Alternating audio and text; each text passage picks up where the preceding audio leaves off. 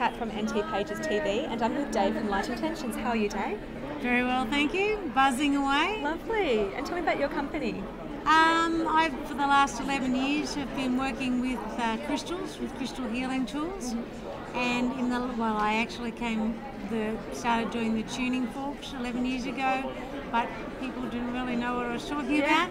So it seems now people are really identifying frequency and vibration as an amazing healing tool.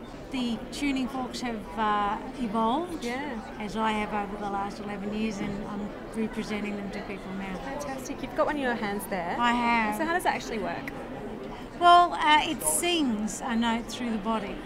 And if you think about chucking a rock into a pond, and it's got moss all over the surface, what that vibration does is it clears all the, may I say, crap from the surface of the pond, and it does the same thing through the system. It travels through the meridians or via the chakras or whatever, and the energy goes and clears anything that's heavy, and so it fits in with Light Intention. It lightens up. Okay, lovely. And where can we get the forks from?